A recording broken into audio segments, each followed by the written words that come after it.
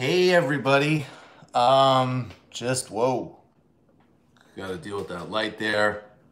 It's a stream time. Let me know, make sure that you can hear me, that the sound is all right. This beard actually legit is getting Castro. It's crazy. If you don't mind, while you arrive, it would be awesome if you could hit the like button. Would much appreciate that. Please do that. Hey, welcome, welcome. As always, guys, when we do these, really helps if you hit us with the super chats. I'll try to get to some Q&As as well. This is going to be kind of more loose, but the super chats are really big because YouTube is just increasingly not friendly, not where it's at for independent creators. So the super chats really help. So please do that. Also, as I always ask, if you're a patron, let people know how awesome it is to be a patron in the comments, and then go and become a patron at patreon.com/TMBS and get the whole rad, awesome experience. You can also buy Against the Web, Cosmopolitan, Answer to the New Right. Buy it at Red Emma's, awesome worker cooperative in Baltimore.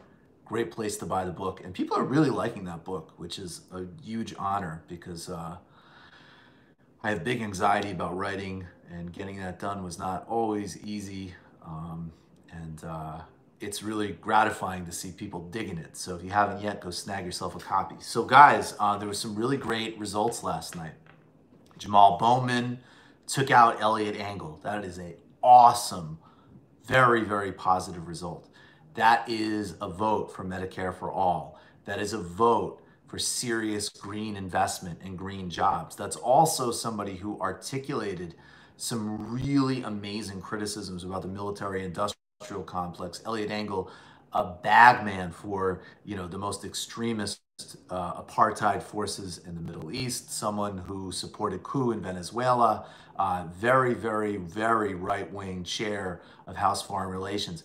I also found it incredibly moving, Bowman's discussion of racism and his life in this country, and also the way he talked about the kind of full spectrum political, economic, psychological, and spiritual trauma of poverty.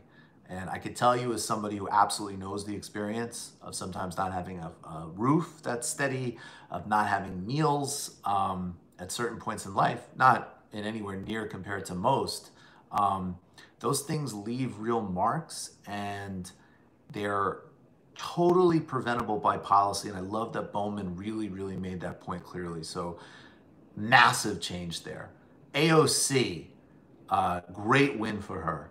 And of course, basically a Republican CNBC anchor masquerading as a Democrat married to a hedge funder and with a pure oligarch agenda, and all of these, morons across the spectrum saying AOC was a fluke. No, it's not. She's locked into that seat. That's an awesome win. Mondaire Jones, great win as well. I believe he's the first openly gay black man in Congress, and is someone who had a really clear, powerful, strong left agenda. People like Jabari Bridgeport, who I supported back when he ran for city council. It's amazing that he's going to join Julia Salazar, of course, also a former TMBS host in New York State Legislature. These are great, and those local and city races are very important. Charlie Booker, man.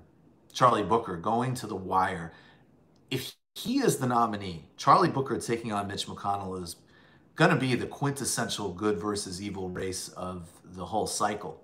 Let's go. And let's also be very attentive to the voter suppression that took place during that campaign. Oh, thank you, Amanda. Much appreciated. Please, everybody, follow Amanda's lead. Hit us with the super chats.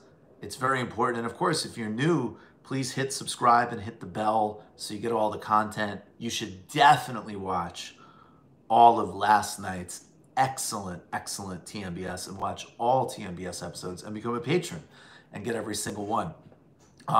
Looking at Andrew Romanoff, that's an important one that he beat Hickenlooper. Thank you, Elizabeth Warren.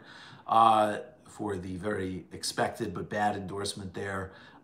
Jesse Sarkane taking on Chris Coons in Delaware. Jess Perlman taking on Debbie Wasserman Schultz. I love it. There is a lot. Thank you, Jason. I'm honored by that. So, you know, and then actually there was one race that was that I have to say, I mean, there's great candidates that have been on this show, like Isaiah James, who has a great future, Lauren Ashcroft, who has a great future.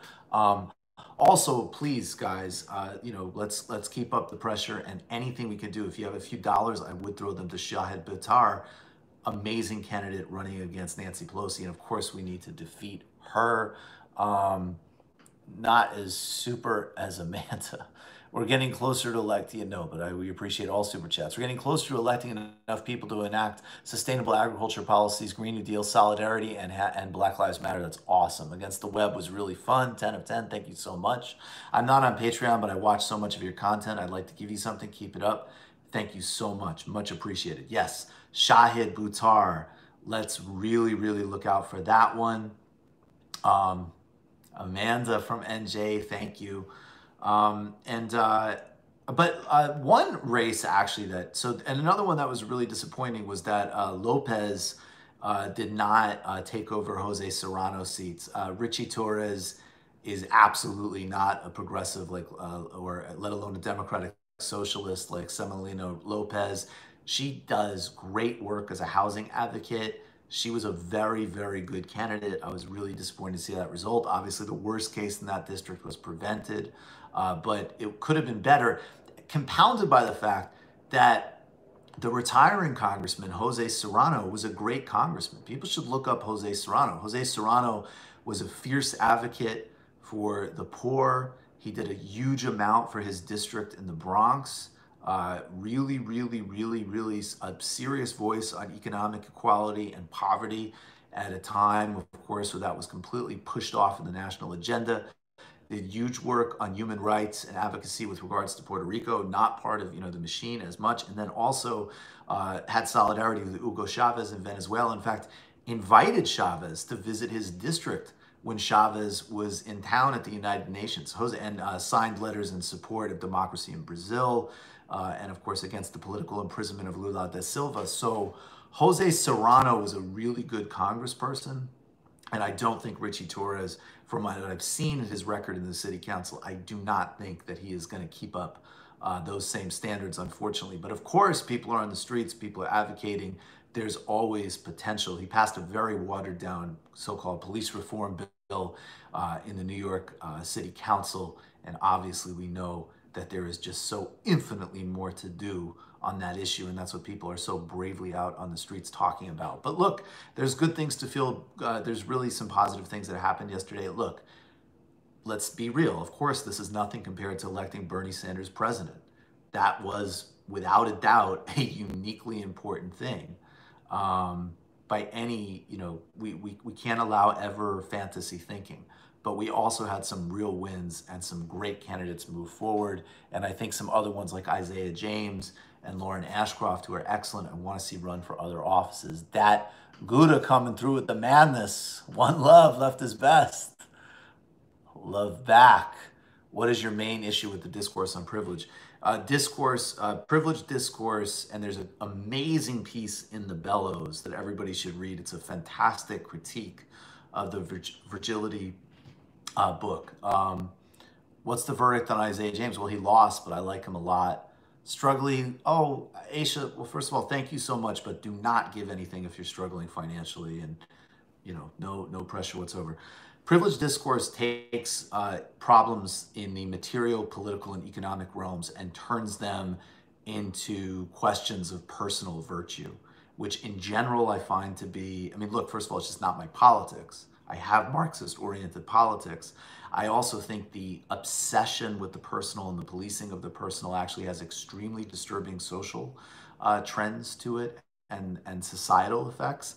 And it is always this migratory path, whereas this piece in the Bellows says, you know, yes, I really would love, if I'm running a corporation, to all of a sudden have a question about sort of psychology and attitude, and not actual questions of distribution and power. Now, again, nothing is entirely either or. Obviously, things like anti-bias trainings in certain contexts are very important, and diversity overall is a virtue, obviously. But those discourses take political and material questions and turn them into psychological and individualistic policing, which in general, across the board, we are already way, way, way unhealthfully and sickly too far down that path. So I'll tweet out again. It was a great piece in the Bellows, actually by a viewer and a patron of TMBS who wrote this fantastic piece. The Bellows in general and Damage are both very interesting websites that I'd recommend people read in general. Those both have very, very good resources. So look, there's some positivity from last night. There's things moving forward. And I hope that we can keep pushing them, in the right direction. I thought last night, William Shockey explaining post-apartheid policing and how the remnants of the brutality, the violence, the racism, and the class-based structures of those systems persist without structural changes in the economy. One of the paradoxes, William Shockey was great, and folks, I will try to do this less, but please, if you're in here and you haven't yet, please do hit the like button, and if you are able, please do hit us with a super chat. Love your talk on liberation theology last night. Thank you so much, and you're going to be hearing more about that. The questions of, for lack of a better word, consciousness are central. That's the duality. Deep material political politics and questions of consciousness that can actually help facilitate a truly more evolving, compassionate, and deeply human culture, the antithesis of the social media culture. Cornel West talking about wisdom in contrast to the smartphone. That's the direction that we need to go in. And I know that liberation theology is a part of that profoundly important picture. What I was going to say was that, you know what? I actually completely lost, I just completely lost my thread. I apologize. I will say, in the thumbnail, even though I'm not giving book recommendations, I'll always raise up a book. I'm reading this right now, Claim No Easy Victories, on Cabral. Cabral, amazing leader. Burkina Faso, revolutionary. Please read up on him. And Bill Fletcher Jr. is going to be the guest on next week's TMBS, which I'm very much looking forward to. I think that, that's, I think one of the other paradoxes and one of the reasons that I want to bring into the, for lack of a better word, spiritual dimension is I also think that a lot of the questions, like if we take structural and political questions and turn them into discourses on privilege or personal responsibility, let alone, all of the other toxicities around that, then we've lost politics and we've generated new, really unhealthy social practices, really, really destructive, antithetical to solidarity social practices. Watch Ben Fong, Matt Christman, and Amber Lee Frost have a great conversation on this on Jacobin. Now, conversely, the real things that we're pointing to in those discourses, right, in terms of dealing with like inner toxicities that are like social and political remnants in some respects, or things that we've been conditioned into socially, or things that arise from psychological shame or trauma or any of these things, right? There's real work to be done. And a lot of that work is in the realm of psychological, spiritual, with a political context. I could say in my own experience, like working through my own, say like, my own stuff in all of those regards, and we all have plenty of stuff, has been more powerfully influenced by doing actual introspective work. I hope that makes sense. Imagining a world in which TMBS is the reach and impact of those shows with vague, far inferior analysis. Let's make that world. I don't know what shows you're throwing shade on. Do you feel Black Lives Matter can go a step above when it comes to dealing with other issues such as the wealth gap or lack of health insurance? Well, um, first of all, my beard care is really simple. You wash it thoroughly, and then you put a little bit of almond oil in it. I want some real hippie shit. No, I think Black Lives Matter can. I think Black Lives Matter manifests in a variety of different ways, and we're already seeing it in terms of, like, as Ronan Burton Shaw said last night. You know, what is all of the conversations now about like TV programming or Gone with the Wind has nothing to do with the urgent material demands that are being made on the ground. So look, I think in general, you know, I think that's very clearly. Does politics pivot in a neoliberal symbolic direction? Does it pivot in an individualized, obsessive and policing, you know, of individuals direction, or does it go to the material base around the crisis that's being identified? In this case, police viciousness, brutality, white supremacy, and violence in policing. Um, let's see. How do you think we should be looking at the culture war going forward? What fights are worth having and what's not having? I always make the simple distinction. I have no interest in the culture war as mostly understood. Um, Substantive liberal rights flowing from, say, the 60s revolution. Every single human being, in a legal and civic sense, needs to have full rights. And then everybody needs full economic democracy and care. And I think, unfortunately, a lot of, you know, at times, I mean, you know, culture war is too broad of a term. Sometimes culture war is a major distraction from achieving those other two goals. And so that's you know, the very, very dangerous paradox of it. I recommend Cedric Johnson has a great piece in Jacobin on the sort of branding neoliberal distortion and weaponization of Black Lives Matter that everybody should read. People should always read Cedric Johnson, just like Adolph Reed. Folks, I'll say one more time, please do make sure to hit the like button. Doug Lane's take on Nathan J. Robinson's take on Matt Taibbi was really good, and everyone should check it out. I haven't seen that one yet, but Doug Lane is brilliant and generally should be watched. Ben Burgess also wrote a great piece on that, which you can read if you subscribe to his Patreon page. Very, very, very, very measured, very thoughtful stuff.